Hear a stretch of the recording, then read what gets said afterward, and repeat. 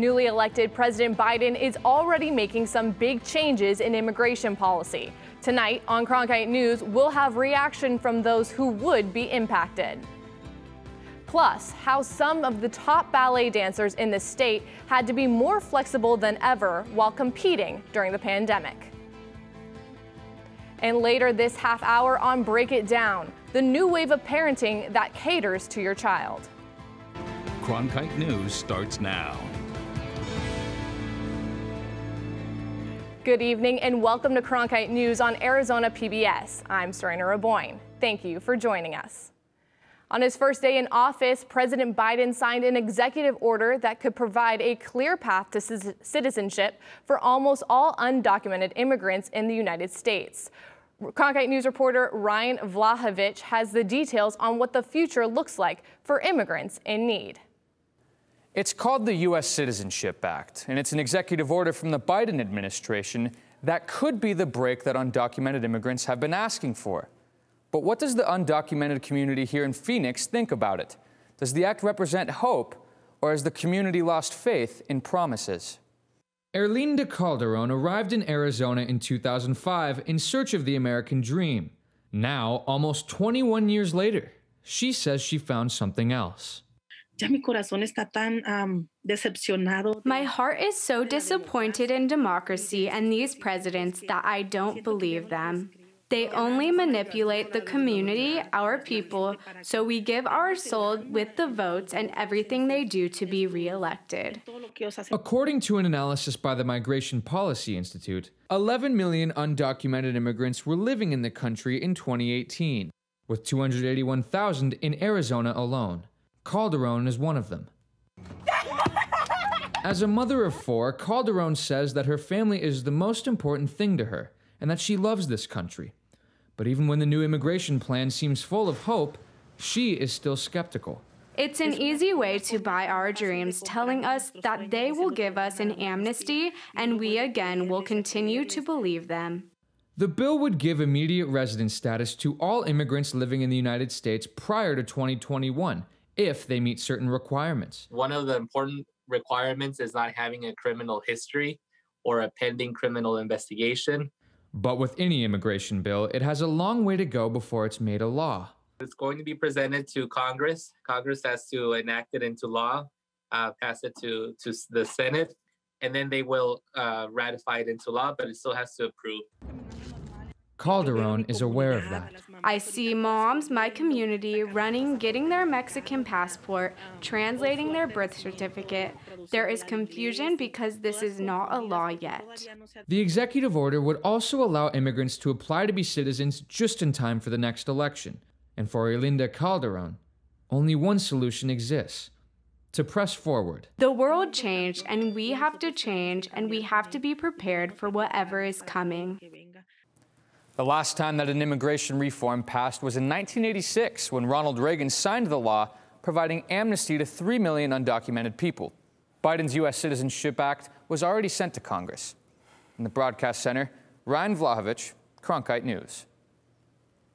It's been over a year since the coronavirus started making headlines, and the impact of the virus is still being felt across Arizona.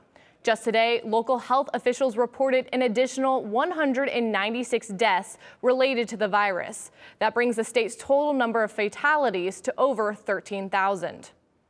And now there are multiple variants of COVID-19 popping up across the world, including the UK variant, which has been found in a handful of cases here in Arizona. Labs run by Arizona State University helped detect that variant in the state last week. And now scientists from our top 3 public universities are working together to detect any dangerous mutations. The vaccines by Pfizer and Moderna do offer immunity to the UK variant. For more info on getting vaccinated, go to azdhs.gov/findvaccine. The Glendale Fire Department has created COVID-19 kits to give to family members during a crisis. The 500 kits include a mask, hand sanitizer, and information about COVID-19 resources, including a list of COVID-19 testing sites, vaccination information, and current hospital visitation policies. Fire trucks across Glendale will distribute the kits when they respond to COVID-related calls. The Youth American Grand Prix Ballet held its 5th annual competition in Phoenix. This year looked a little different than years past because of the pandemic, but that didn't stop some of the talented dancers from earning scholarships and achievements for their hard work. Cronkite reporter Rayleigh Klein takes us backstage to see how this year kept competitors on their toes. The Youth American Grand Prix International Ballet Competition is the world's largest network for ballet dance. With a focus on education, scholarship, and networking, the organization helps dancers ages 9 to 19 thrive all over the world.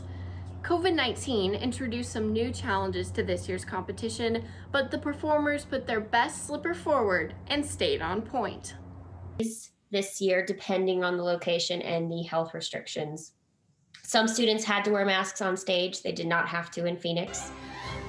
They did have to wear them up until they got on the stage, throw it in the wing, dance, put it back on. We all wore masks the whole time. Another example, some cities, they did not have an audience. Phoenix, they were allowed to, the parents were allowed to come in and watch. So it really just depends on that theater and that city, but lots of differences this year. Although Phoenix has fewer restrictions than some cities, the dancers still had to make critical adjustments and think a little differently this time around. This year it was how to sit in the hall and how many people in the hall and how many people in the dressing rooms, and things that you've never had to even consider were important this year. Yet with precision and creativity, dancers have been able to make the most of their new reality, and YAGP plans to follow that same mantra. Return to what they're known for. So I think for YAGP especially, the goal is just to keep doing what they were doing before and go back to that well-oiled machine and just get back on that system because it works so beautifully and everybody loves it. The Youth American Grand Prix will continue touring the rest of the season, offering scholarships to hundreds of dancers. For more information, visit yagp.org. Rayleigh Klein, Cronkite News. Coming up next on Cronkite News, you could get fined for not wearing a mask while traveling. After the break, we'll tell you just how much you might have to pay if you refuse to mask up. Also, how are the Girl Scouts turning lemons into lemon-ups during the pandemic?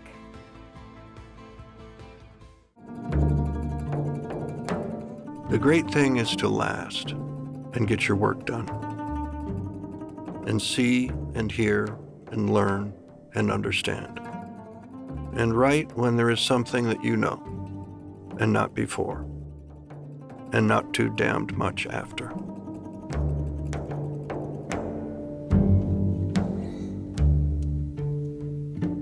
Coming in April to Arizona PBS. Stream the best of PBS on any device with the PBS Video app. All your favorite drama, history, science, news, and documentaries, all in one place.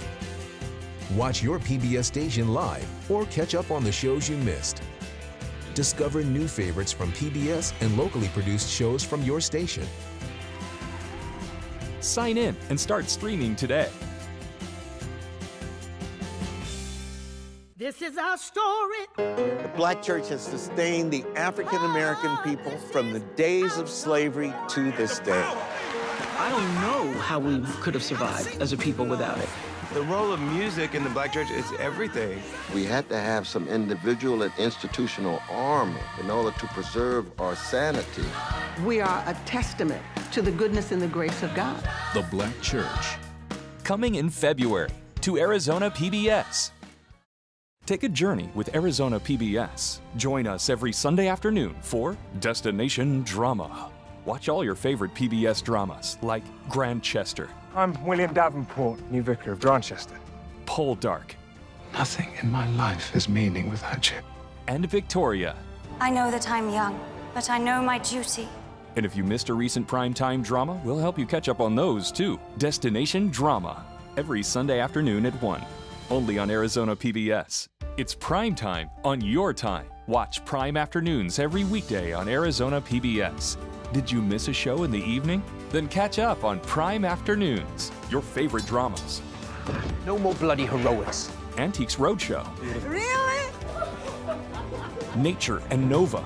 It's time to reintroduce some wonder into this miracle of nature. All of the best from PBS on Prime Afternoons. Weekdays starting at 1:30, only on Arizona PBS. Every day I wake up, my first thought is, how can I serve this community? The biggest hurdle was not taking PTSD personally. Would you welcome, please, the amazing. Everybody that watches this, they say that I am the greatest that they've ever seen.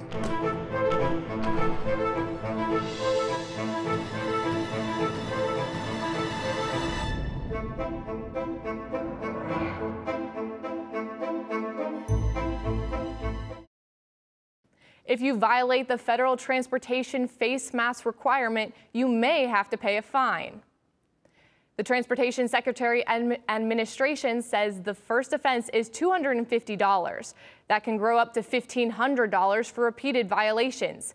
These penalties may be in addition to others imposed by operators like U.S. Airlines. Some have banned passengers who do not follow the rules. The Federal Aviation Administration also says it will crack down on anyone who disrupts a flight over wearing a mask. The federal mask requirement took effect earlier this week. It requires face coverings on trains, airplanes, and buses, as well as their hubs. It's that time of year again where the Girl Scouts are selling cookies on every corner. However, this year you cannot expect a knock on your front door. Cronkite News reporter Caitlin Keenahan talks about the changes to selling season amidst a pandemic. You can't see their smiles. Oh, yeah. But you sure won't miss the neon green sign. The Girl Scouts look a bit different this year. We have to do our meetings virtual, which is a little harder because you just want to see them, and with it in person, you can't hug each Girl Scout bye, which makes me really sad. The organization had to take lemons and turn them into lemon ups. The lemon ups are new from this year. We had to come up with just alternative ways that girls can still participate and just kind of still have something to look forward to in this kind of time of uncertainty when a lot of our other programs have had to kind of shift. The pandemic has wrecked a lot of things this year, but one thing it cannot take away from us are the delicious cookies. We're doing a drive-through where cars can just drive by. Want to pay with card or cash? The girls will pack up all their cookies in a nice bag and give it to them, and they could just go and enjoy their cookies. You get it? Kendra Ayaza is a 4th grader at Lakeview Elementary. Taking turns wearing the helmet. She's what the Girl Scouts call a cookie boss. I haven't met a single cookie boss who doesn't get so into it. Last year, Kendra was one of the top sellers in Troop 7073. If the booth was 4 hours long or more, I would still do it because I know the more longer it is, the more sales I'm gonna get. She sold 1,000 boxes. So I would risk my time just to get more cookies so I can work harder so I know more about business stuff. Adult words are tough, but the concepts are invaluable. And this is when we also race cars. We're teaching them to be entrepreneurs and marketing and learning to budget and all that stuff. It's not business as usual, but it's in line with the times. Kendra says the pandemic will not hold her back. I'm going around to 600, 500 to 700. In Phoenix, Caitlin Keenahan, Cronkite News. To find a drive-through Girl Scout cookie location near you, download the Cookie Finder app. There are over 20 rotating locations throughout the week in the Phoenix area alone. Up next, the so-called Trump train is up for sale here in AZ. After the break, we'll tell you how much the one-of-a-kind bus would set you back and where to go buy it. Stick around. Ready to watch the best of PBS anytime, anywhere, on nearly any device? It's easy with the free PBS Video app. Simply download the PBS Video app on your mobile or streaming device. Now you can watch the latest PBS episodes or catch up on the shows you missed. And when you support your local station, you can get PBS Passport, giving you access to more episodes, more specials, more of what you love.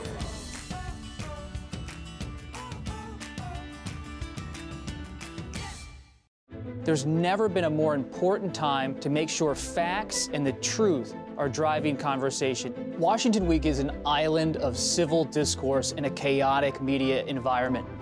On Friday nights, we gather the best reporters in the nation to unpack what's really happening and have a conversation that's not about point of view, but about informing the American people. Washington Week. All new, Friday night at 7 on Arizona PBS. Hi, I'm Henry Louis Gates Jr. Thank you for watching my newest series, The Black Church. This is our story, this is our song, right here on Arizona PBS. On Masterpiece. Me is no free. The well-being of the workers is the key to the success of a plantation. Such relief to have a true gentleman come to us as overseer. We shall have the finest sugar crop in all of Jamaica. I must confess, I thought I should never again be blessed with love. I will need you all to work 7 full days a week from now on. We'll be free, no. Just like you. The Long Song on Masterpiece. All new, Sunday night at 9 on Arizona PBS. PBS, where the drama is on Sunday nights on Masterpiece. Miss Scarlet and the Duke. That ghostly figure is no random woman. She was my wife. Followed by All Creatures Great and Small. Looks like a good turnout for the Darby Fair. And The Long Song. We shall have the finest sugar crop in all of Jamaica. Miss Scarlet and the Duke. All Creatures Great and Small and The Long Song on Masterpiece. Sunday on Arizona PBS. The Trump train, which made its way across the nation last year, is now up for sale on Craigslist. The ad out of Queen Creek lists the vehicle for $135,000. The listing owner says it's the only one in existence. The bus has had guests such as Donald Trump Jr. and former Sheriff Joe Arpaio on board. Other Arizona politicians to take a ride on the Trump train include Congressman David Schweikert and Paul Gosar. But the former president and vice president never rode in it, according to the listing, because Secret Service rules wouldn't allow them as the bus is not bulletproof. The Trump train was built for more than $1 million as an unofficial 2020 campaign bus. That's it for Cronkite News tonight. Thanks for joining us.